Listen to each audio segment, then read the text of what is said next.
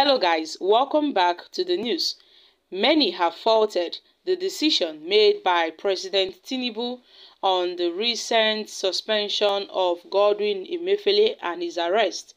Also, the recent suspension of the EFCC chairman, Bawa.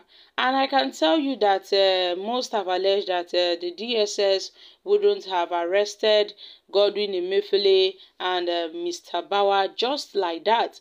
I mean, the president would have, set down some principles. They had a process to follow, but making it known that it was illegal, it was unconstitutional, it was unlawful for the president to have suspended Godwin Emefiele, leading to his arrest by the DSS.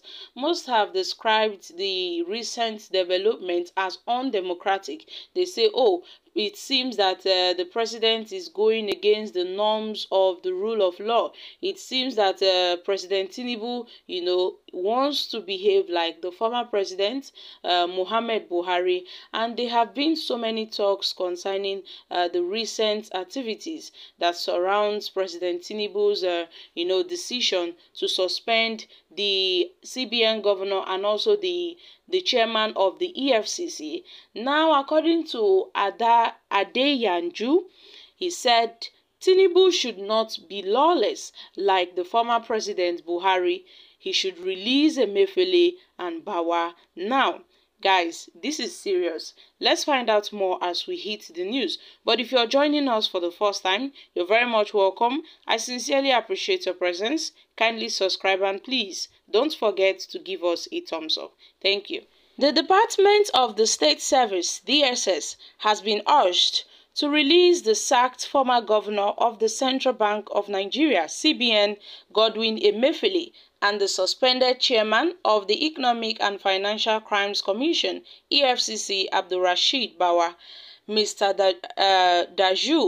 Adeyanju, a public affairs commentator, said President Bola Tinubu's administration should release Emefiele and Bawa, stressing that he shouldn't be lawless like his predecessor, Buhari. Mr. Adeyanju stressed that Emefiele and Bawa should not be held as political prisoners.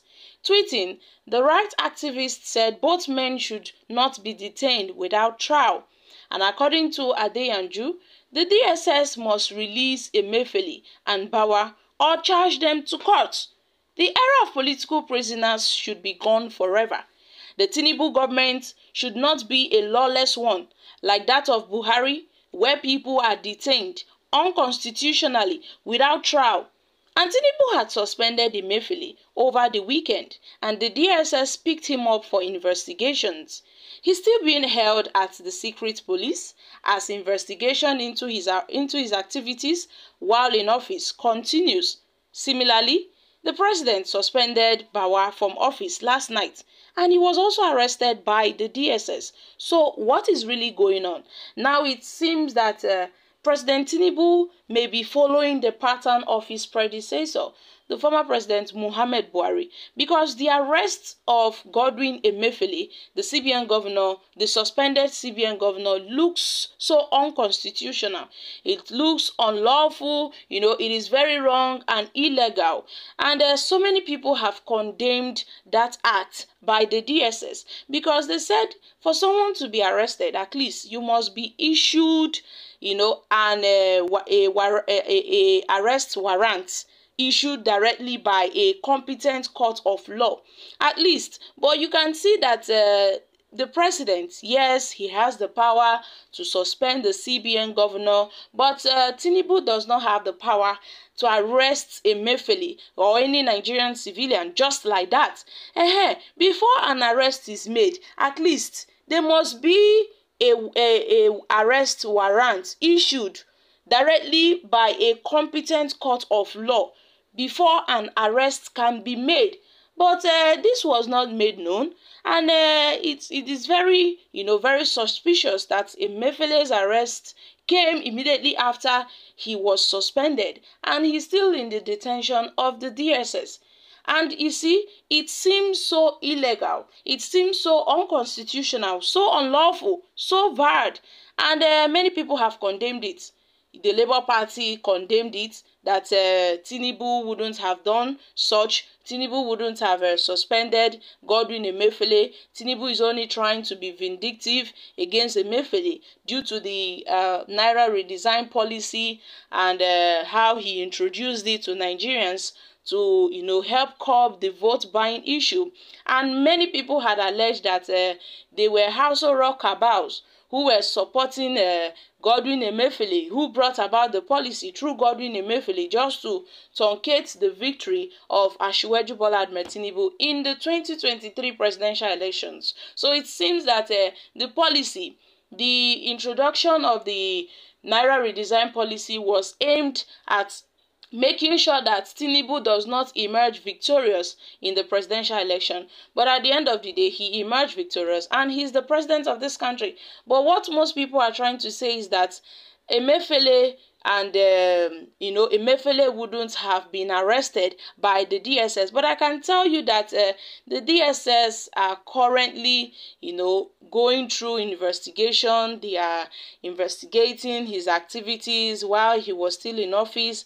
I think that is why he's still in the DSS custody. And I'm sure once they are done with that, they might take him to court for further trial, as most people have alleged that Tinubu would have not have him arrested. So you see, the DSS, they are actually doing their work.